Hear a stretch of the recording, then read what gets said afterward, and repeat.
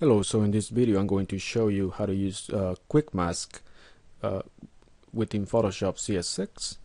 So I have an image here and I basically want to have a selection of the apple here.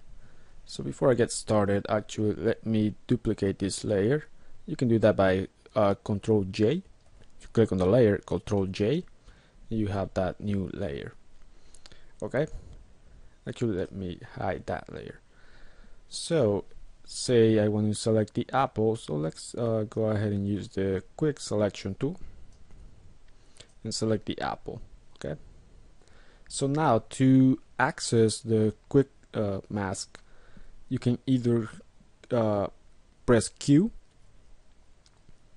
to go back to our regular view here. There's you also have the icon here available to you to edit in quick mask mode. And it actually says the Q is the quickie for it. So when we are in quick mask, you see that everything turns red. So basically whatever is red is not being selected. So you see that I select the apple, so the apple is within our selection, as you can see here. So say I want to add more to the selection within the quick mask main mode here. So the way of doing that is if you select a brush,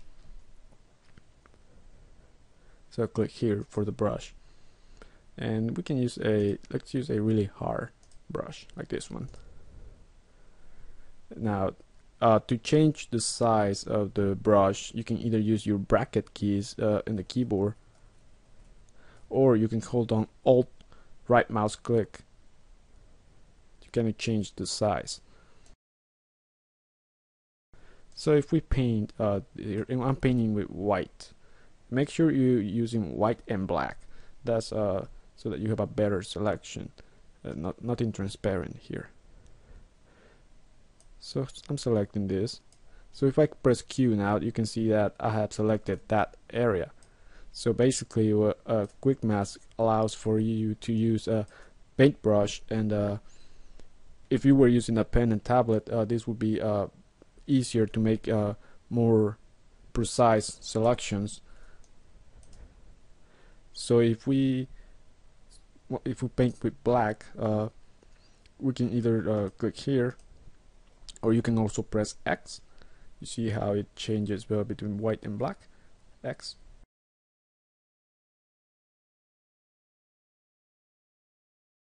See how it's subtracted. Now X to paint with white, and we're adding to our selection.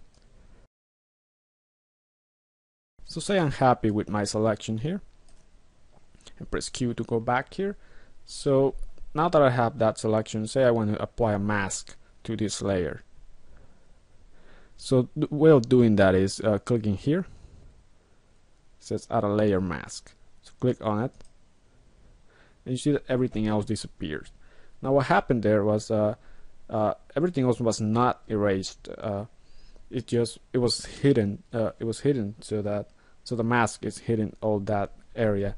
And it's only showing us the apple. Okay, and you can see here we have the mask is this, and this is our layer. So if we wanted to continue to add to the mask there, we can continue to use our brush, and by using black or white, we can add more to the mask. Subtract more from the mask, or press X. We can add a bit more. You can see that we're showing more of the image. We're not erasing, or we're not deleting anything or adding. What we're doing is well, we are, but in the mask, not to the actual layer. So this is how it looks if you press Shift and the mask icon here, so that it shows you how the layer looks.